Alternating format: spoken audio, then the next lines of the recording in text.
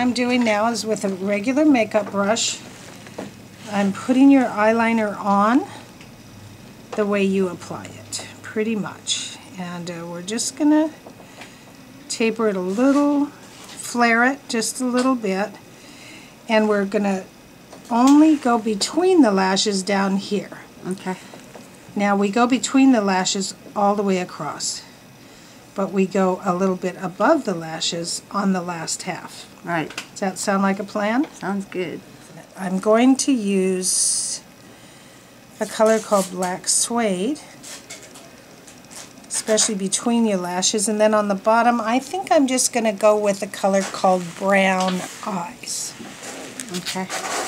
We use a needle that looks like a brush, doesn't look like a needle.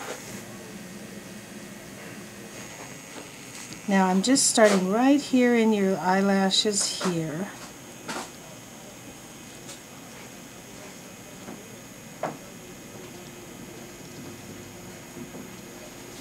And this is called a 3 slope. So it's like a slanted makeup brush, little tiny, tiny. And we can just use a single needle down here in this. But it's still a nice, what we call eyelash enhancement. So it's an eyeliner you think of is above the eyelashes. But an eyeliner without putting color between the lashes isn't as rich. I'm just going to slip in a little of this Brown Eyes down here. It kind of tickles. Yeah, we're going to have a two-tone eyeliner. We can always darken, we can even lighten colors.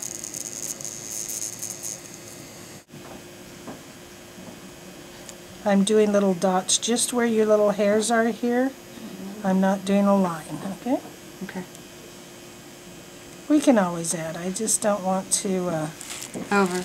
Yeah, no overkill. Underkill is better. So, I'm just gonna...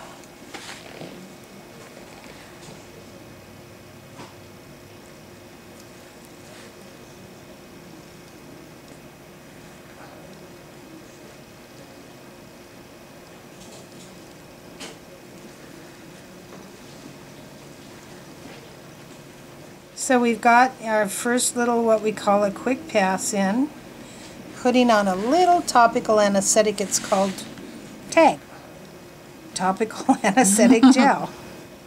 We use a gel near the eye so it doesn't run into the eye. Okay.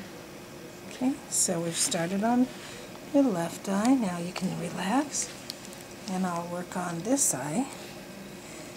I always tell my students to train the brain, and that's why we paint on the, sort of like we apply your makeup with our pigment before we start implanting it.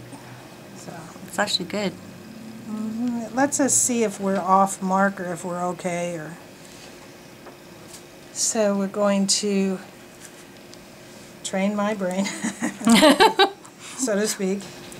Now, when you leave here, you are going to feel like there's too much color, Pam, because, as you know, if you cry or sneeze or have hay fever or something gets in your eye, how fast your eyes can swell. Even wake up puffy in the morning sometimes. But the swelling will go down, and you'll actually go, oh, I miss it. You know, so at first it's surprising, because it's like an inflated tire instead of a flat tire. And but we can always add. Okay, I'm just going to put in just a little bit of color right there. This little tiny, tiny needles, like a little tiny, tiny brush, is just applying your makeup in the dermal layer of your skin, and that's why it lasts. Because if it were too shallow, it would come off. If we went in too deep, the color would be in the muscle. You wouldn't be able to see it. It'd be there, but wouldn't do you much good. that little crackling sound you hear Uh-huh. is what I call the Rice Krispies sound. That means we've hit your sweet spot, and that's exactly the layer we want to be. This upper outer lash is my guideline. We flare it out and up just a little bit from there. So that's what opens your eye. Okay. Just a little flare, a little wider there. Okay, we're going to go to the bottom here.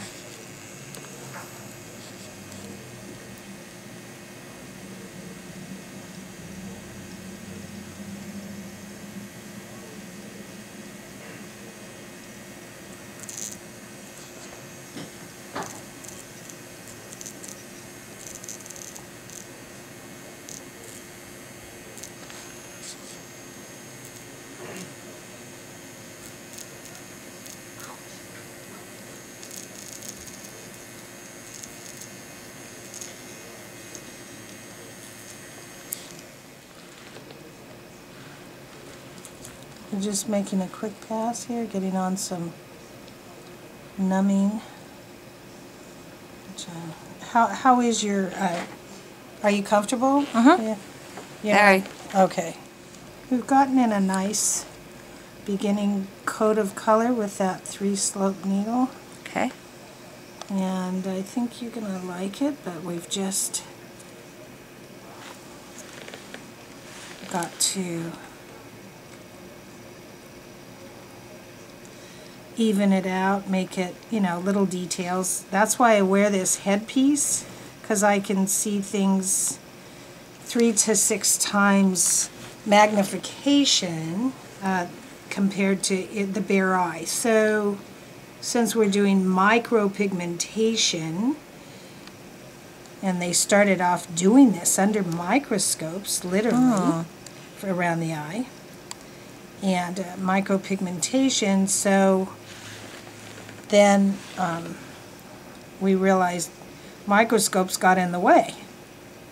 So we put the magnification on sort of our eyeglasses and like that. Okay, we can relax there. Let's go back here.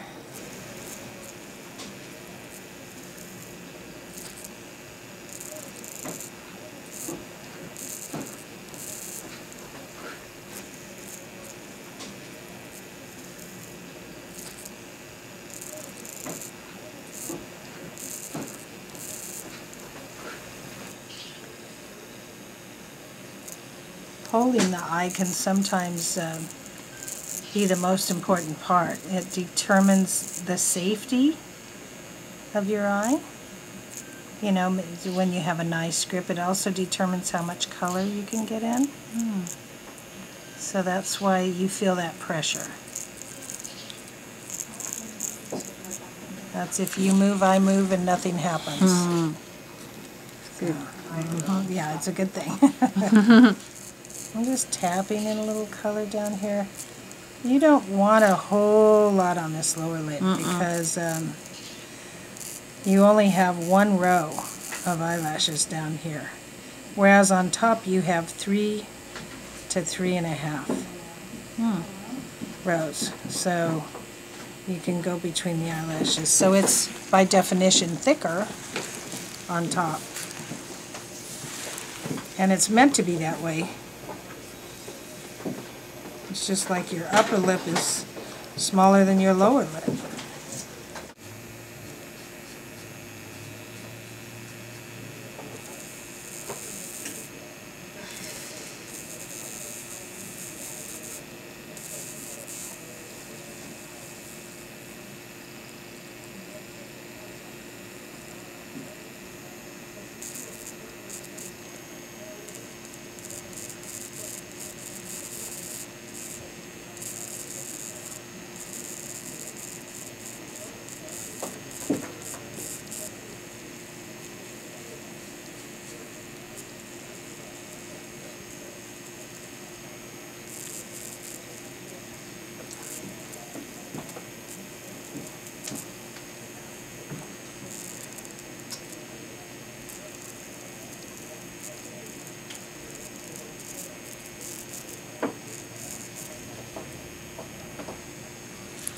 I can always add. So, you know, when you come back for your touch-up, you can just say, you know, I like it, you know, I want a little bit more. And we'll do a little bit more. Okay.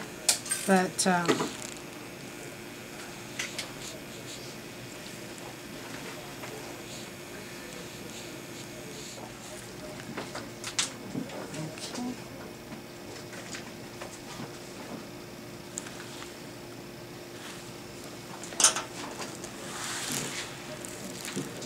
I'm just marking your makeup there.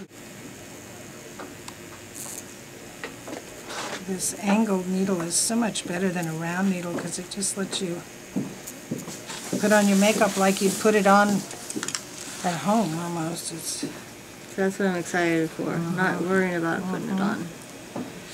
yeah.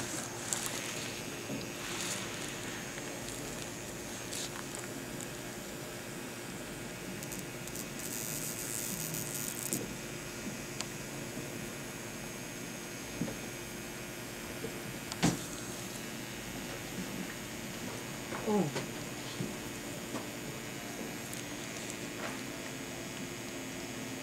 The skin is real elastic around the eye. Sometimes it's hard to get a grip. So when you come back, you may have some little areas that are uneven or need color.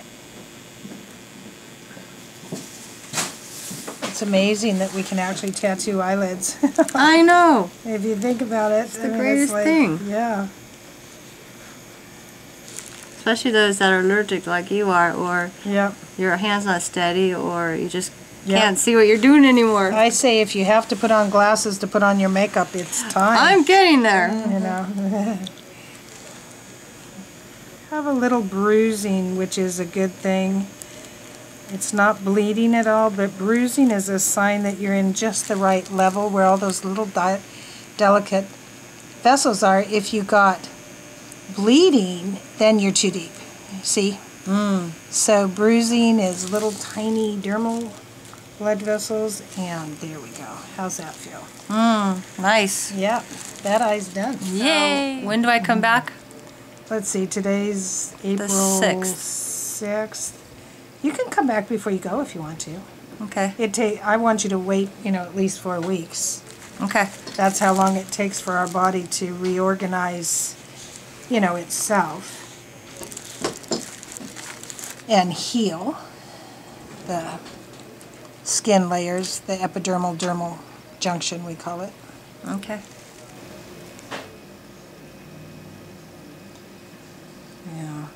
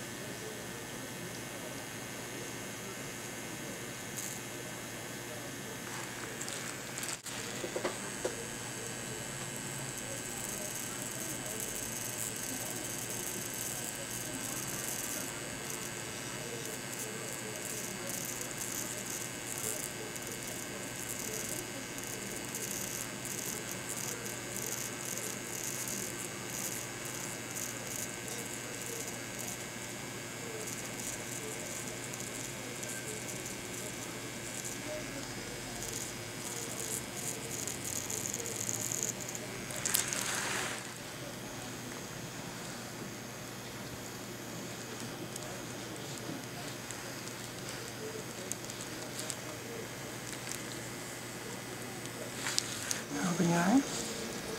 It doesn't matter to me, actually. I just need to see it open when I'm doing these little flares here. Make sure they're going, you know, sloping the correct upward, outward, you know, open your eye instead of down and out, which would not have that good effect. Okay. Just putting a little bit between these little lashes, not above them, until we get up here. Okay? And then So just remember, everything's going to be a little exaggerated today. It's going to look like a tire that you've, put air into, and then when it comes down real quickly, even sometimes the same day, certainly within a couple days.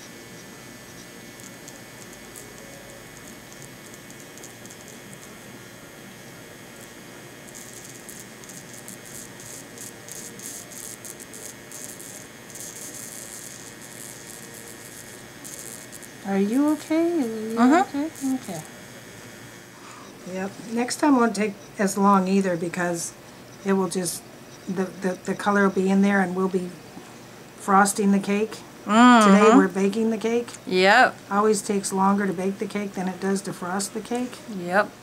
See, we want to be gentle to the skin, even though, we want to dance on the skin.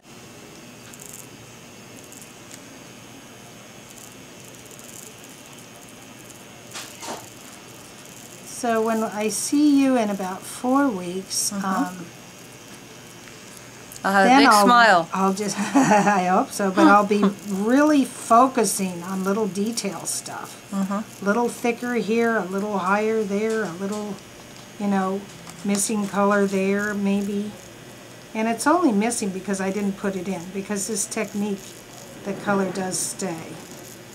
But it's still important, because if every dot is important. If I put a dot on your nose, a black dot, then you realize how important that dot is. And you say, oh, it's okay, it's not, and I say, it's better to get every dot in, that you can. Just taper that in just a little bit right there, now that I can see both eyes.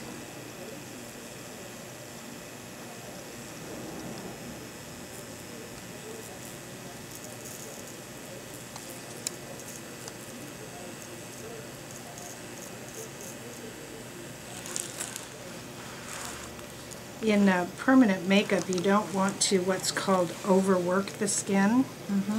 So even if it's not totally perfect, it's better than if you overwork it, because if you overwork it, the color can come out, you get scabby. Now, you should get a little flaking on day 2 or 3, like little fish food flakes, but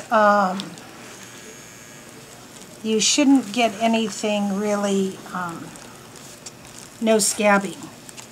Okay. And don't pick at it. Don't, if it itches a little, that's okay. It'll come off like little flakes of dried makeup or mascara. Like the fish flakes will be dark because, it's the color of the color that I put into your skin. But some of it's on the skin, and it's the color that is on the skin that comes off sort of like a sunburn. That color comes off. Okay. So it's not a pale flaking, it's little pieces of color, and you say, oh, the color's coming off. No, just the color that's not deep enough is coming off. Okay. Okay, let's pay attention down here.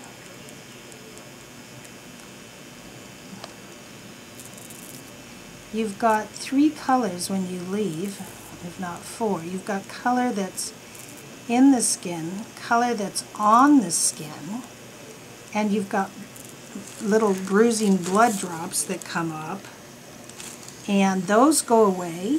The color on the skin goes away, so you're just left with the color that was in the skin. Yeah, so that makes sense, if you have a sunburn, it comes off. And okay, we're closing in here. These little corners of the eye are a little challenging to get, so we have to go real slowly.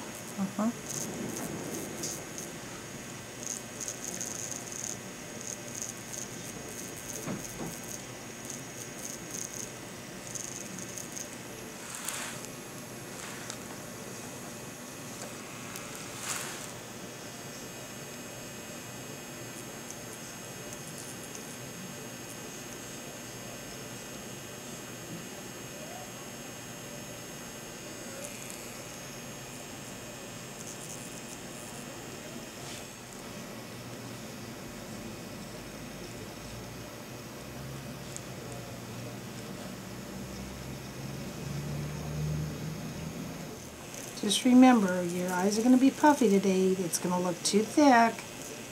But that's just because the inner tube is puffed up, you know. If you even rubbed your eyes or cry, they'll puff up. So you can imagine having your color putting in, they're going to puff up. That's a good thing. That's normal. But it's also different because when people go to a makeup artist and they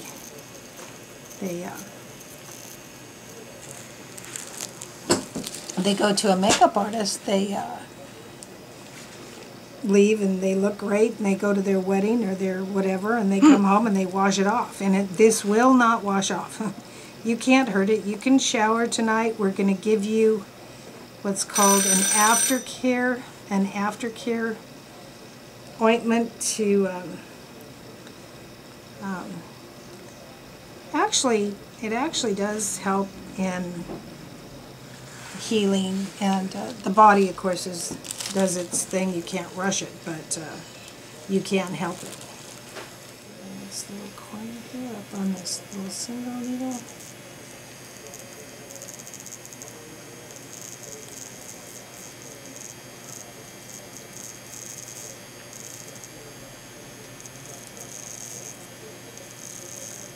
I always tell people, I say, are you a perfectionist? And they say, oh yes, I'm a perfectionist. And I said, well, you've got a problem, because I'm not. because perfectionists can get into trouble by trying to do too much, and they actually take out color instead of putting in color. So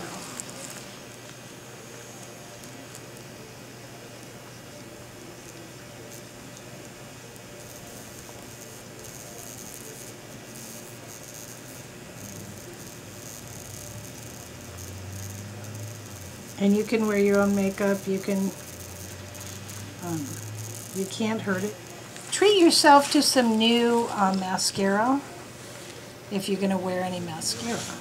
Okay. Because, you know, makeup gets dirty. I don't wear that much, so it lasts me a really long time. Yeah, but it's better just to get on there.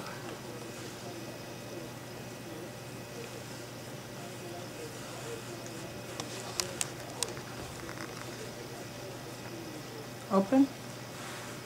Look up. Okay.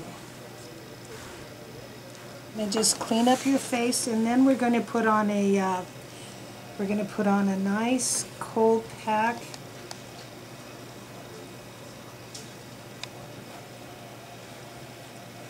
Are you happy it's all done? Yes. Glad I made it. I'm glad I didn't really freak out. Yeah. If anything's uneven, we'll straighten it up next time. We're going to put the cold packs on your eyes. Okay. And let you cool down.